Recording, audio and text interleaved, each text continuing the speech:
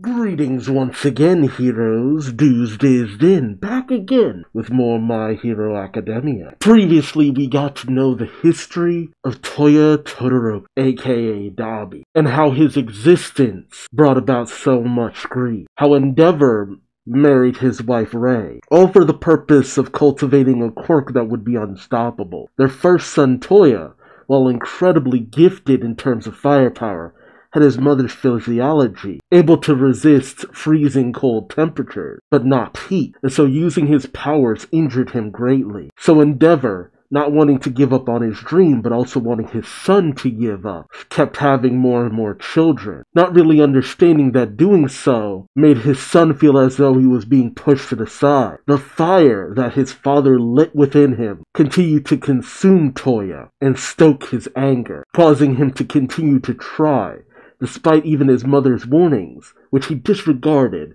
as he knew that his mother was a pushover, simply doing as she was told. And so when Endeavor found out about Toya's continued effort, he lashed out at Rei. And this boiled over into Rei lashing out at Shoto. And so while she was hospitalized for this event, Toya had gone into the mountains to try to show his father how powerful he had become. But when his father didn't show up, his emotions caused his powers to grow out of control. Because he had not been properly trained, he only knew how to increase his firepower, not decrease it. And so, the woods where he trained was engulfed in flame, and Toya seemingly died. In present day, while many members of the Todoroki family still blame Endeavor, including Endeavor himself, they all cite things they could have done to possibly avoid the outcome they currently find themselves in. And so Shoto asked for his father's help in stopping his older brother. Enter Hawks and Best Jeanist, who also want to assist in stopping Dabi, as well as the League of Villains, Paranormal Liberation Front, whatever.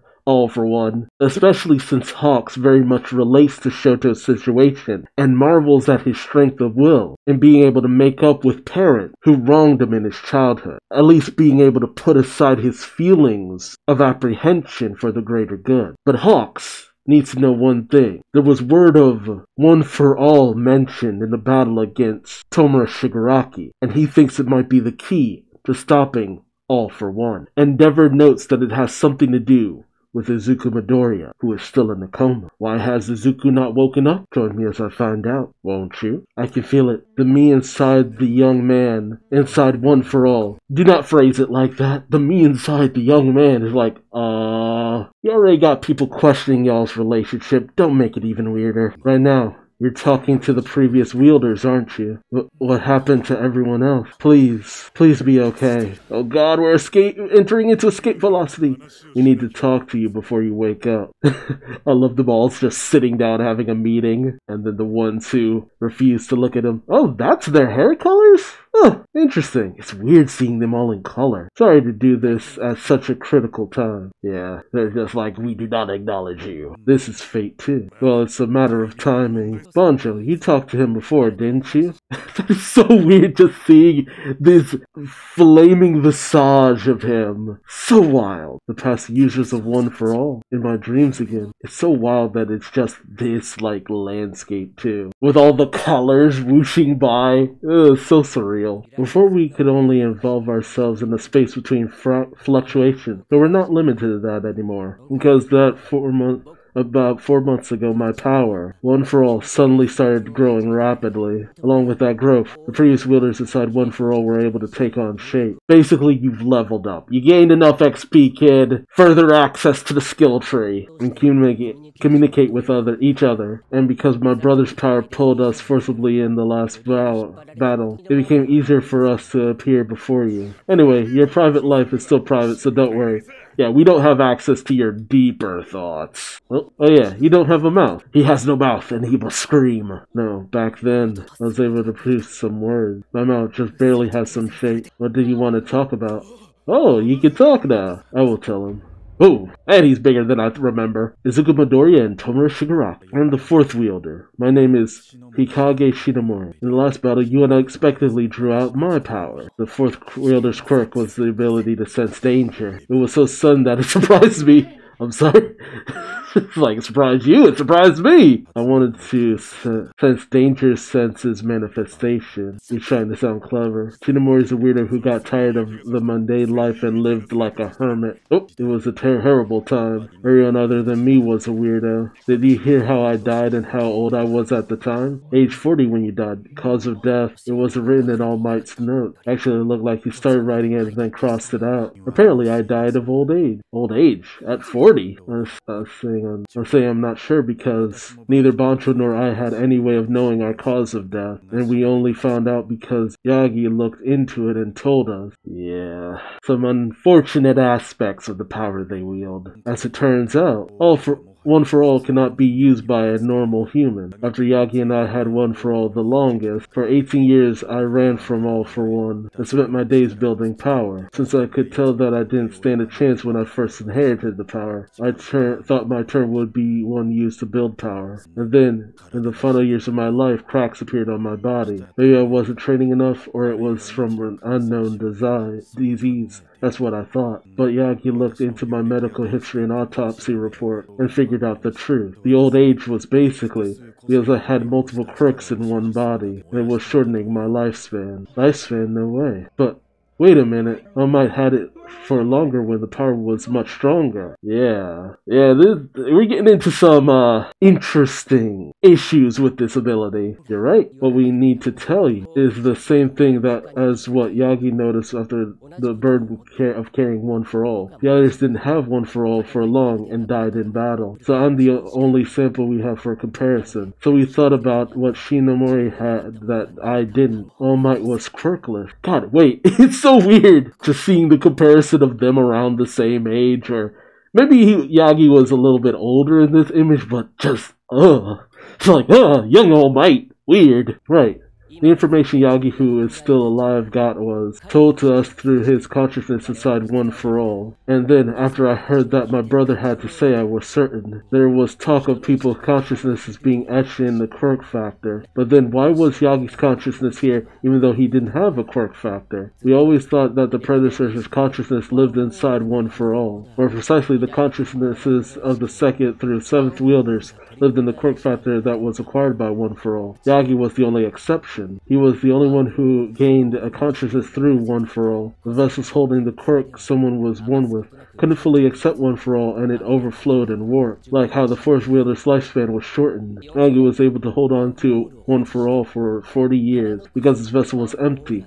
One for All fit into it, and it became his true quirk. Because of some twist of fate, this power that was passed from one person to another was able to have its true worth drawn out by someone who didn't not have any power. It's like, by having no power, you gain the greatest power. So it kind of makes Izuku special for not being special, essentially. Which hilariously is something that, I don't think it's been said or not, but I don't think Yagi or All Might knew this beforehand. It's just like, just kind of worked out that way. In other words, now that the predecessor quirk are appearing, I can't pass it on to a normal person anymore? One for All can't be passed on anymore. That's what you're trying to say, right? Yep, you're about as far as it goes. Not unless someone appears who is quirkless, an endangering species in your generation and needs power. Yeah. Being quirkless, well, it seems like a limitation to you, Deku. It's, now kind of, not really a thing to be quirkless. Just like, good luck. It's not something we could have known at the time. It was fate that it ended up getting passed to you two. If we had been able to intervene more with the wielders,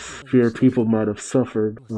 Sir Night-Eye. Yeah. Who knows what would have happened if All Might had managed to unlock more abilities. In other words, kid, you might be the last wielder of One for All. Me, the last wielder. This is where we get to the main issue. Izuku, can you kill Tomura Shigaraki? Yeah, Tomura Shigaraki. Deku, can you kill Tomura Shigaraki? Yeah, that's a question you want to ask how old is he? 14, 15? But this series really is a situation of those are trying their damnedest, but it ain't going too well. I'm not asking you to do it. It's a matter of resolve. When you saw that boy's face, you thought he looked like he asked you for help, didn't you? We respond to your emotion, so we end up knowing that part too. The problem is that we didn't see it that way. Yeah, this is an intervention. It's like, you've had some problematic thoughts. we need to discuss. We got that he's suffering from being invaded by All for One, but it didn't look like he was asking for help at all. Even under those conditions, those eyes didn't hold anything but hate, because that's how he was raised by All for One, with his body restrained.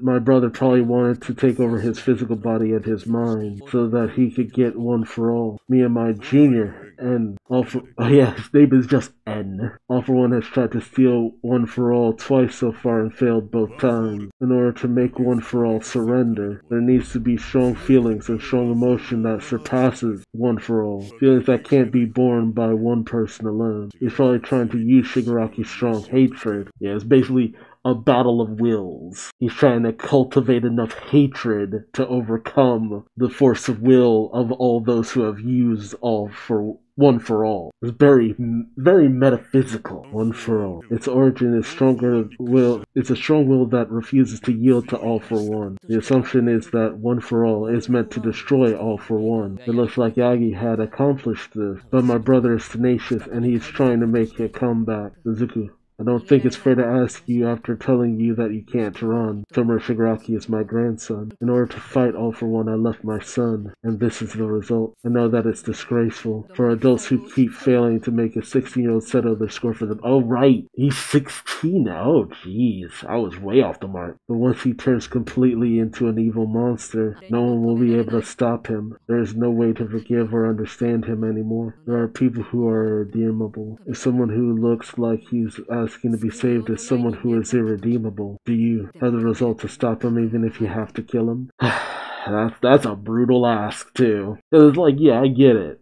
You know, some people, they need to go down. But that's not what Izuku has been trained to do. It's always my conundrum when people are just like, Batman should kill the Joker. It's like, no, the court system and the legal system should kill the Joker. Batman is an unsanctioned vigilante and should not be turned to end the life of another person. There is something very ethically wrong with that.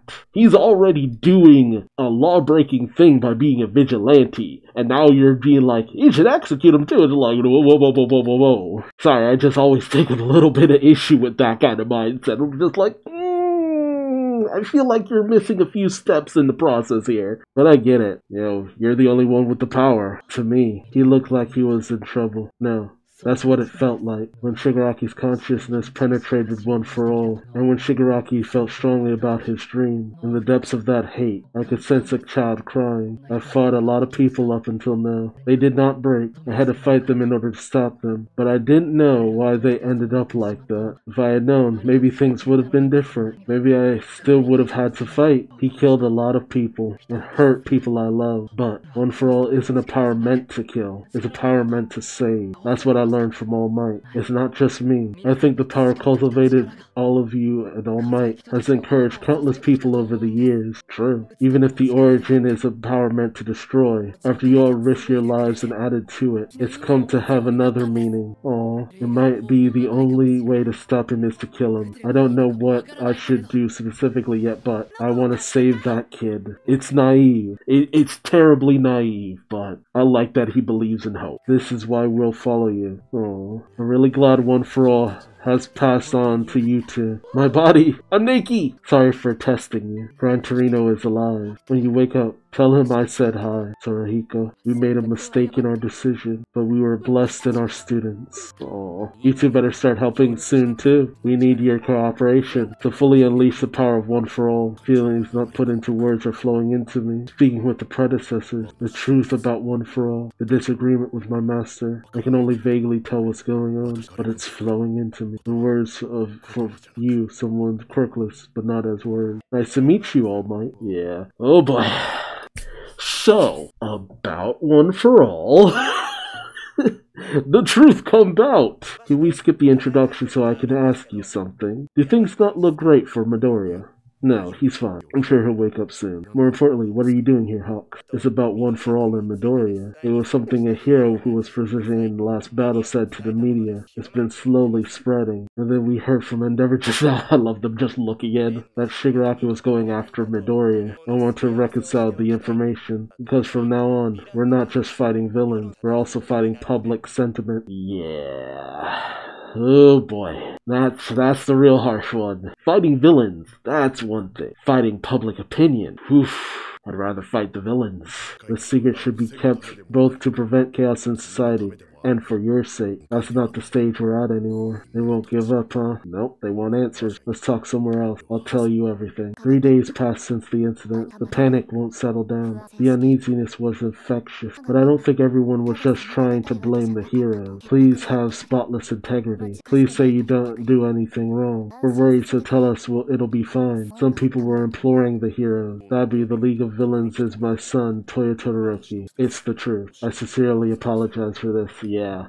And stuff like this is greatly looked down, especially in Japanese society. I mean, that's the thing about Himika Toga's whole situation with her parents apologizing for what she did. Yeah, in Japanese society, a member of your family does something wrong, ooh boy, it's pretty much better to just move to another town at that point. And never spoke at length about his family's ugly past. Oh man, that's the end of Endeavor. It's terrible. I don't care if you have to lie. Just tell me that's not true. You just said that it was the truth, but Hawks and Best refused Dabi's claims though. Yeah, what's going on? Best murder was a fabrication for the sake of infiltration. Oh man, seeing Best without oh, that's so weird. But not everything Davi said was incorrect. The part about my father and how I killed a villain who was running away is also true. I apologize for hiding the truth about my father. Regarding Jinbubai, who was villain name was twice, I thought at the time that it was my only choice. If he activated his quirk, the damage would have been unimaginable worse than what we ended up with. It was my fault for not being able to get him to pay for his crime. I feel really bad about that. May I ask you something? My mother was seriously injured in Gigantomachia's path. You can't just say it was all true. I'm sorry, it can't be undone. Do you know how many people have lost their homes in the past week? How can you stand there looking so composed? It was a villain who did it, but those expressions don't look like you understand it was through your mistake. See, it's obvious that question is emotionally charged, but it's just like, you're expecting them to be sorrier than they already are. And what's an apology gonna get you? What's begging and scraping and crying gonna get you ultimately? It's not gonna change anything. If we cried with exhausted faces, would that let it be undone? Of course not. It's like, yeah, like, exactly. Take away society's unease. Take care of all the villains. It's just as you say. That is what I Endeavor can't do to atone. Yeah, it's just like, at most, all I can really do is just go out there and try to stop the villains. Oh god, again, seeing Best Jeanist like this is so weird. But right now, with fewer heroes around, it would be difficult to protect everyone. Therefore, we will reduce the area we need to protect. After consulting with the government, starting today, with the UA High School, schools with hero courses which have sufficient space and security will be designated shelters. Yeah, it's gotten that bad. Like, that's the point where things really start going to shit. It's like, we need you to go to shelters. We do not need you in outside areas. The more of you who are out there along with the villains, the worse things could get. Basically asking people to give up their home. It's bad. Yeah. Bakugo and Deku's moms. Families of students are already being evacuated. How can we accept being evacuated indefinitely without knowing the future? It's in order to see the future. I wish for you to direct your blame and unease to just myself, not to those who will risk their lives from now on. Everyone look at me. It's a very unfortunate situation, but it's like, that's all he really can say. It's like, I will do my damnness to correct as much of this as possible. We will risk our lives. We will do everything that needs to be done. But literally, that's all we can do. Like, this is a horrible situation. And the only thing we can do is just go back out there and keep doing the job. Even with so many heroes having quit. Even with so many people giving up. Even with so many people dying. All we can do is go out there and keep doing the job. It's the world staying wanted, you know? It's the ones who are stepping up, because when push comes to shove, it's just like, hey, criticize me, berate me, hate me, I'm still gonna go out there and do what needs to be done. Wash. Heroes were being sifted out. Yeah, Mount Lady. If heroes were defined as those whom people called for, Mirako, then heroes disappeared that day. Kamui. Even so, yeah, the racer had lost an eye. Ugh. And it's in the same area as his other scar, too. Like, they keep going for that eye, and they finally got it. There were still those standing up. Haven't had enough yet.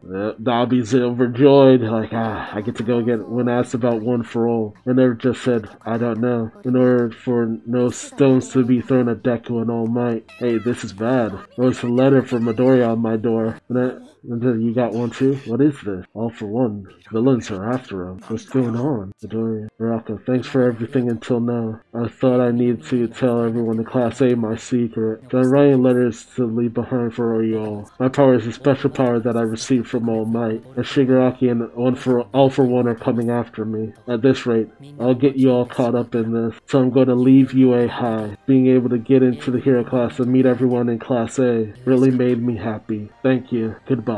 Idiots. If heroes are those who don't balk at taking the hard path, then when they're suffering, who? She didn't complete the thought. It's like, when they're suffering, who saves the hero? It's a thing that comes up later. It's very important. In April, Deku left Our Hero Academia. There it is. That iconic shot. A huge villain. Vigilante Deku. The final act begins. People love Vigilante Deku. People eat that shit up. I mean, it's funny too, because I never really thought that we'd get to that point, though. The point that Stain was talking about, where real heroes would have to show up. You know, the false ones would be stripped away, and those who really believed in the cause would stand up. It's shocking the amount of them who gave up, but it's also encouraging the amount of them who still stuck around.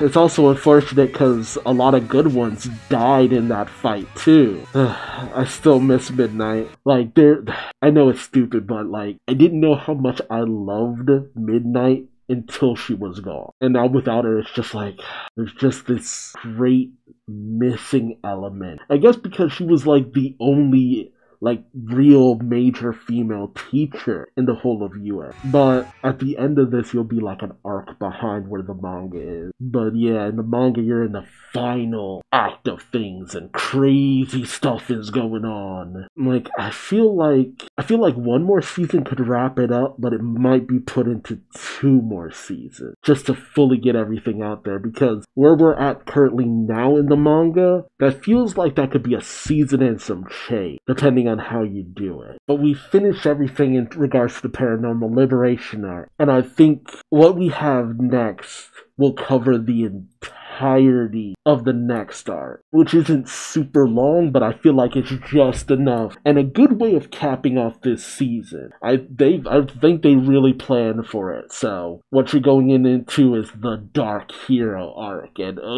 people love the Dark Hero arc. Some people are so happy about the way it ends, but I think it's pretty good. But yeah, I think after the next story arc, there's enough content that would be about under what a season would be, but I don't know where it's going to end. That's the only thing. So depending on where we are in the manga by the end of this season, you might find out, hey, 1 more season to go. But there are some great moments coming up. It's already like at its high of highs, and with the added animation and a lot of things they're doing, they're really nailing it this season. Great stuff. I'm loving it. I am loving it.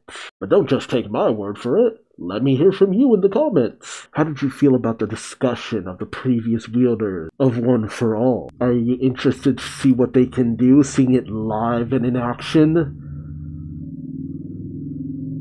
What are your opinions about the situation Deku has been presented with? Do you agree with what he's trying to do? It's mostly an approach of what will be. If I can save him, I'll try to. But if I can't, maybe that's just a failing on my part, but I'll do my best. It's an optimistic answer, honestly. And I like that. But a lot of emotion, and I could honestly see people, really hating on the heroes, but you're not in a situation where you could just be hateful. It's just like, you need all the people you can get to try to stand up against what's coming. And the funny thing is, it's such a wild situation that heroes have quit, because with all these criminals out there, what happens if a hero, a former hero, say, comes across a villain who tries to go after them? And they're gonna fight back. Who knows what's gonna really happen along those lines? And things really go to pot.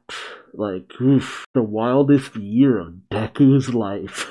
It really is funny though, because that's about the span of things. Deku's, I don't even know if in the manga we've reached a point a year to date where All Might met Deku. What was the time frame? Okay, yeah, I'm looking it up. April. So like, when Izuku was off on his own, so I think we're about to hit that year. I think what's gonna happen is by the time we hit the end of things, it'll be a year since Deku had met All Might. I think that's what they're trying to do. Which is so wild to think that everything that happened to Deku happened over the course of 1 year. Part of me wants to say I wish my high school freshman year was that eventful, but God no. But again, let me know your thoughts in the comments. Remember to subscribe so you don't miss out on the next one. And until that next one, I've been Duuz-Diz-Din, and I hope to see you then. Take care. Bye-bye.